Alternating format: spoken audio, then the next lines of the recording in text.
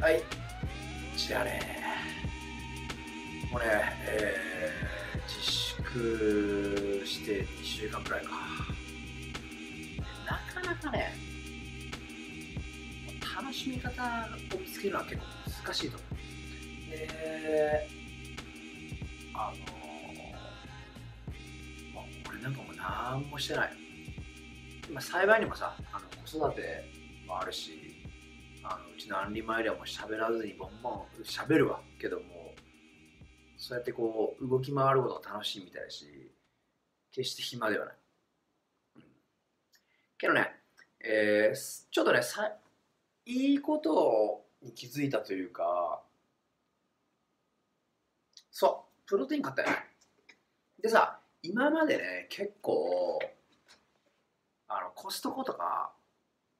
ドラッグストアで結構買ってたことがあったんやけど、でも今回ちょっと時間もあるし、いろいろこう調べてね、買ったんよ。で、ちょっともう、B レジェンドからちょっとだけ浮気するわ、今回は。で、なんでかって言ったら、このゴールドスタンダードの、でっかいやつがね、意外といい値段で売ってたんよ。で、多分これぼったくりの値段じゃないと思うし、それをね、アマゾンで見つけた。で、俺ね、もうほとんどね、もう半分浮気しようじゃないけど、いつもね、コストコ行ったらさ、クソでかい、こう、2.8 キロくらいで9000円ってのがあったんやけど、それってすっごいコスパいいわけ。で、タンパク質の量も多いし、で、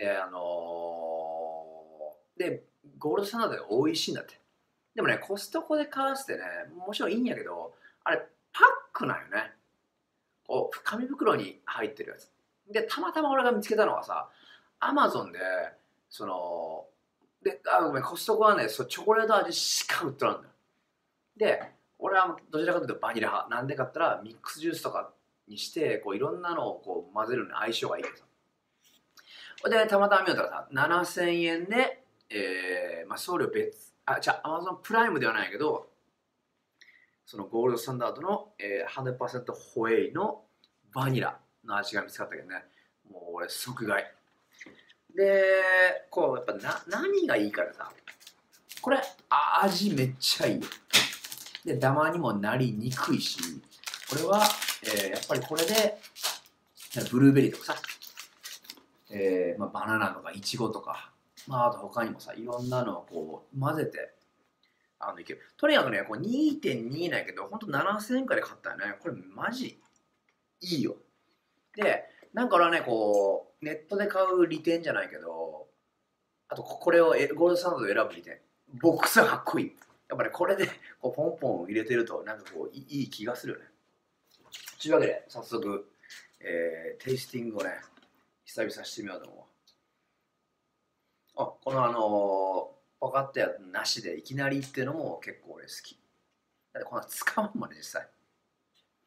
香り最高。さあ、このね、開けてね、飲むのがね、やっぱ何やかんや一番、楽しい時でもあるね。で、基本的には1スクープで24くらいやけん、ちょっとね、俺最近あんまり運動してないよね。ちょっと今日はもう1杯分くらいで、終わらそうかなと。はい、今1杯入れた。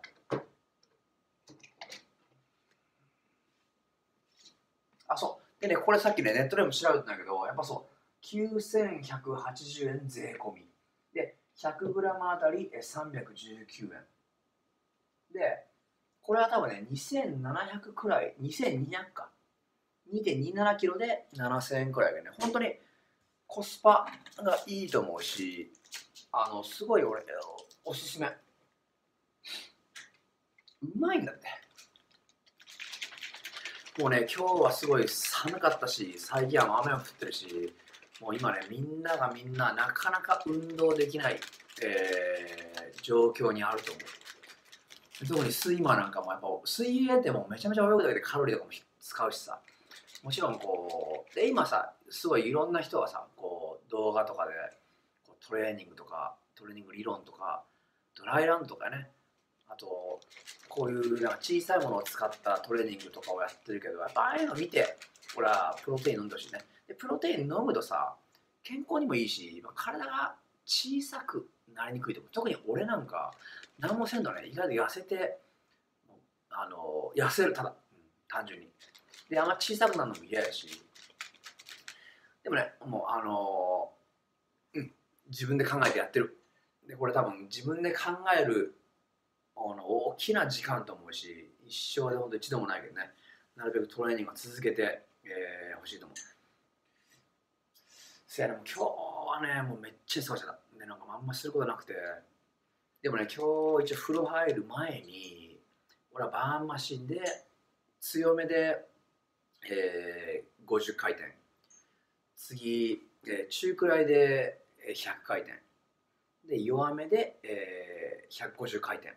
で、今度最後バックで150回転をして、結構腕、胸、にパンプして、今日はもうちょっとで終わったんやけど、でもね、やっぱちょっとのパンプ、ちょっとの筋肉痛が起こる予知状況で俺は飲んだ方がいいと思うよ。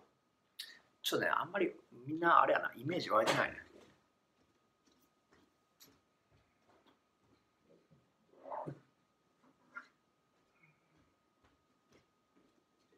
またいつかね、どんなトレーニングしてるのかとかちょっとこう紹介したんやけど、俺これのバーンマシンをね、結構昔、あれなんで買ったかな、メルカリで売ってる人がおって、これで結構いいよ。いろんな締めとかアプリもいいし、逆にこれでオールアウトもできるし、おすすめ。よいしょ。重いんやねこれ。はい、行こうか。何回も飲んだことあるけど、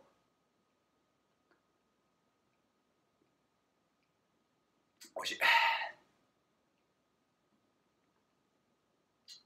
多分今日プロテインの中に、シェイカーの中になんちゅう、よく混ざるやつ入れてるけん、全くダマにはなってない。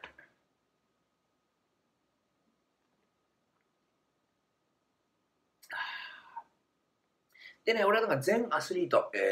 いろんな人にさ、プロテイン飲むこと、タンパク質を取ることをお勧めしてるんやけど、特に今ね、やっぱ気をつけないけんのは、女性アスリートとかはやっぱり太りやすくなるよね、これ飲むと。でもさ、コーチ用かもしれんけど、俺はさ、今こんだけオンライン飲み会が流行ってさ、みんなビールを片手に遠隔でさ楽しんでるかもしれんけど、やっぱね、ビールだけじゃないかもしれない。ビールやね、特にビール飲むとさ、めっちゃ腹出るじゃん。俺それあんま好きじゃなくてさ、もちろんビール飲みたい時はやっぱ対面でさ、思いっきりお笑いをしたい時はビール飲むけど、俺はちょっとオンラインプロテイン飲み会をアスリートといつかやってみたいなと思う。なんかそれこそいいじゃん。なんか誰かがさ、ワークアウトします。そしてもう一汗かきました。でちょっとなんか風呂でもシャワーでも浴びてもらって、その後みんなでああだこうだ言いながら、俺はプロテインで乾杯するなんか、そして、いろんな自分の理論とか、こうだいう時間が一番幸せなんやないかなと思うよね。もうね、このストレスの塊時代、なんかもうちょっとしたことでみんなもう怒るし、ちょっとね、本当一回リラックスして、やっぱりね、トレーニングして汗かいて、筋トレしてちょっとだけね、外の空気を吸って世の中を、楽しんでほしいなと思うわ。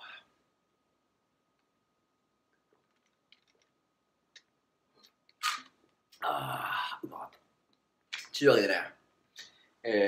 やっぱスタンダードって名前もついてるし、ゴールドスタンダード、これええわ。というわけでね、終わるけど、ほんとね、Amazon とかiHerb もかな、iHerb ってサイト、プロテインの集めてるサイトも結構いい値段で、人気のやつを結構ね、見ると思う。けどまあ俺は、まあ、Amazon プライムの会員でもあるし、なんか Amazon にしてしまうね。でも、そうそう、これはね、Amazon プライムではなかったわ。だけど、ね、1日届くのに1週間ぐらい経ったかもしれんけど、でも本当ね、日本では多分、こう、直接売ってるのってさ、本当にザバスとかウィダーとか、まあ、このゴールドサンド売ってるけどコストコにしかないとか、チョコ味とか。だけどね、やっぱ、うまく買い物するっていうのは、今ネットを使えばできるけどね。自分が好きなものを好きなだけ頼んで、エクササイズしてるし、エクササイズなんだけど、やっぱり大事なのは、プロテイン。多分、美容にもいいやろうし、筋肉を維持するにもいいやろうし、もうやっぱ、みんな飲んだ方がいいよ。さあ、気持ちを寝れるわ。アディオス。バイバイ。